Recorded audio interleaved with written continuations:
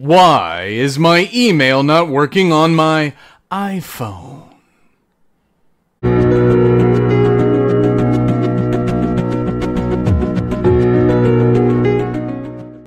Welcome to iPhone Black and White Troubleshooting. This is the video series I'm putting up where we try not to make these long videos. I try.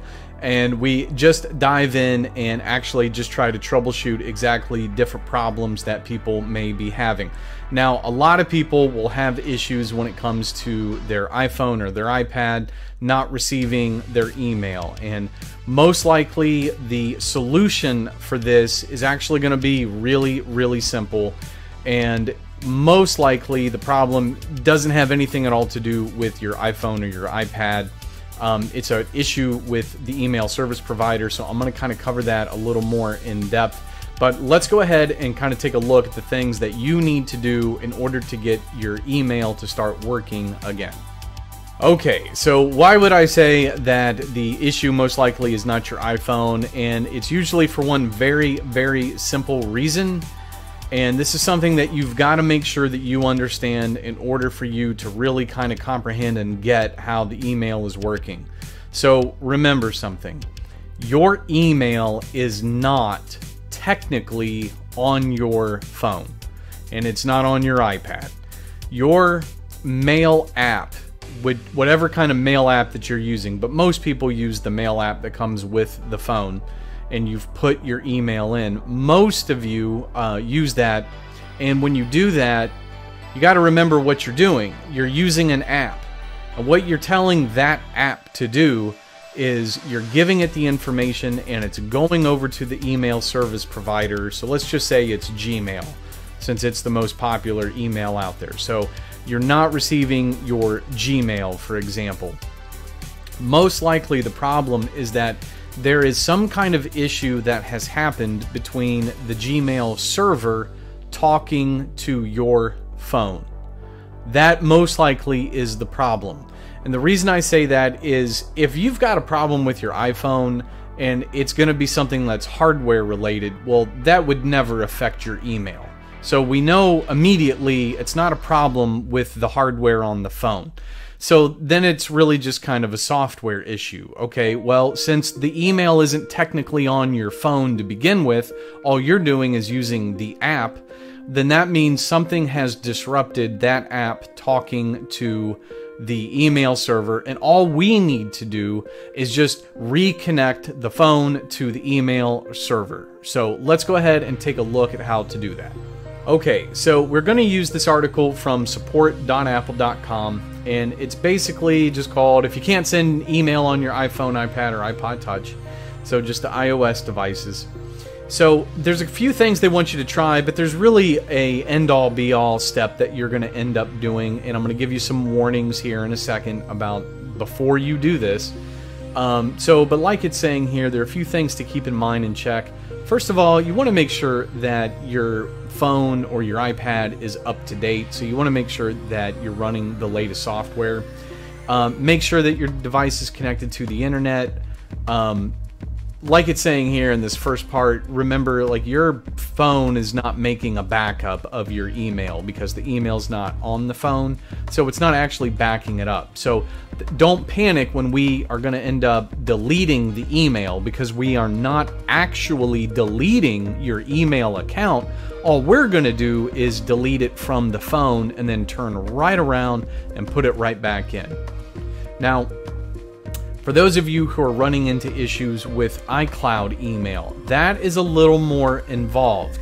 That could be something as simple as turning off mail in your iCloud settings and then turning it back on.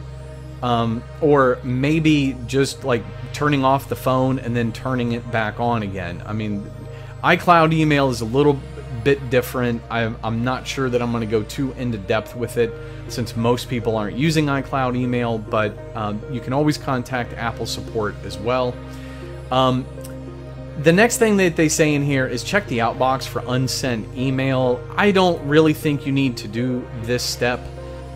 If you're not receiving your email, then you're obviously not sending your email either, so we're going to kind of skip ahead of this. Now, this is the first thing that you would really kind of want to do, and that is to make sure that your password is correct. So if the Mail app asks you to enter a password for your email account, make sure that your password is correct. To check your email address and password, sign in to your email provider's website. So what they're saying here is all you need to do is go on a computer, you can go on your phone, and for example, if it's Gmail, you're going to go to gmail.com.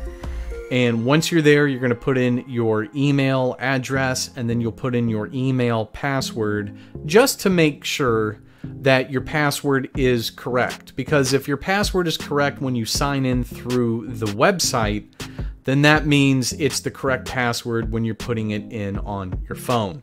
So if you're still not able to sign in on the phone or your iPad, then it most likely means that there is a problem that the email server is actually having in sending out the emails from the server to your phone. And that is why the next step they give here is contact your email provider or system administrator. Now, I'm going to recommend that you do not do that, at least not until you actually do this step first. Now, this step right here is removing your email account. We're going to talk about this here again in a second. Okay, so the whole reason that you do not want to have to contact your email service provider is because, first of all, it's incredibly difficult to actually get a hold of somebody that is actually going to be able to help you. And so it just depends on what kind of accounts that you're using. Now, I'm going to give you a few examples here for people that usually run into a lot of issues with their mail not working, and that is going to be people who are using like AOL or Comcast. People who are kind of using email service providers that are older, or they're not really, like Comcast, for example. I mean, they're a cable provider. Their focus is not email, so they will run into a lot of issues with their email. And I don't want to just tell you go get a brand new email account, but it is something that you probably do want to think about, because you're probably going to run into these issues again. But what we want to do here is actually remove the account. So as long as you have already gone to the website and you have tried to use your password, then you know that your password works. Then what we want to do is actually go into the phone, and now what we're going to do is we're going to delete the account. So let me show you how to do that. All right, so we're going to go on our test phone here.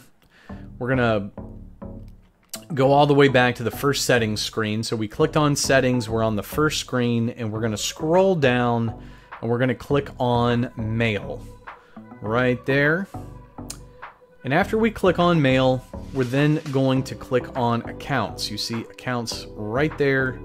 And then you see how we have the iCloud and then the mail account. This is just a fake account I put in from mail.com. So once we're in here, you see right there, it gives you the option to delete the account.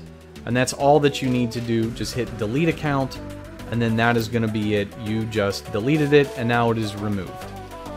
Okay, so that's how simple it is to actually delete the account. So if it's been a while and you don't remember how to add an account, well, let's look at that as well, because it's really simple. All right, so once again, we're going on our test phone. We're going to click on settings. We're going to scroll down and click on mail. And once we click on mail, we are now going to click on accounts again. And the nice thing about the phone is, and we want to click on add account. So if you're trying to add a Yahoo or a Gmail account, it kind of gives you the different options up here at the top. So there's Microsoft Exchange, Google, Yahoo, etc. So, but if you've got something that's not listed there, you're just going to click on other. So for this example, we're just going to click on other here. And then I was putting in my information. So you would click on add mail account up there at the very top. And then the first thing you're going to do is you're going to put in your email address. So I think the fake one that I made I think I deleted it already. I don't remember. I'll have to go back and check, but I'm just putting in my fake name, and then I am putting in the email address that I created.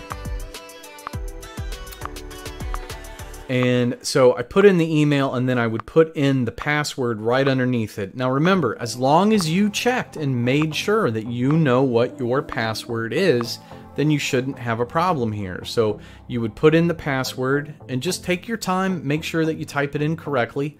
And then once you do that, in the top left corner, it would highlight the word next, and then you would just click next, and then it would take you to the next screen, and boom, it would give you either, it would immediately load up, or it would give you a few options on information to bring over, like maybe calendars or reminders or notes, something along that line, and then that's pretty much it. You're done. Now, once that's completed, you have added the email account back in. If the email at this point is not coming back into your phone, I've got good news for you and bad news for you. Here's the good news. There is nothing wrong with your phone. Nothing. There's nothing wrong with your device. It is totally fine. It's working the way it's supposed to. Everything's a-okay. The problem, the bad news here, is actually the issue is your email service provider. They are having a problem with their servers. If you contact your email service provider, knock yourself out, but they're basically going to tell you, yeah, okay, well, we'll notate it, and then that's going to be the end of it. Remember something, it's not a problem that is specific to you. If you're having this issue, then there are tens of thousands of other people who are having the same exact problem at the exact same time. So calling your email service provider, probably not the best idea, because I don't really know how far you're going to get, but that's your decision. Make it on your own. What I would suggest, though, is for anyone out there who is consistently encountering problems with their email, definitely think about getting a different email service provider. I know it's a pain in the butt to have to create a new email account, but it's just not worth the hassle and the headache to keep running into problems like with companies like AOL or, you know, Comcast. I mean, plenty of people have told me how many issues they've had with Comcast, so I would never recommend it. But hey, it's your email, it's your phone, it's your life. You do whatever you want. But like I'm saying, good news is your phone's okay. Bad news is your email provider, yeah, they suck. Alrighty guys, that is it for this video. This is a super simple short video because usually the problem that you are encountering is not going to be the phone itself, but it is going to just simply be the email server. They're having issues, and do not be surprised if you encounter issues with your email on the weekends. Tech companies will tend to do their maintenance on their servers on the weekends, so it's not uncommon to kind of run into an email issue on Saturday or Sunday. So you might even just wait till Monday and see if anything comes back. But suffice it to say, odds are your phone or your iPad is going to be just fine. Alrighty guys, thank you so much for taking the time to watch this video. If you found it to be helpful, don't forget to hit like, hit subscribe, come on back, learn how to become an iPhone expert. And don't forget to send this video to your friends and family so I can turn them into experts as well. Alrighty guys, thanks so much. We will see you in the next one. See ya.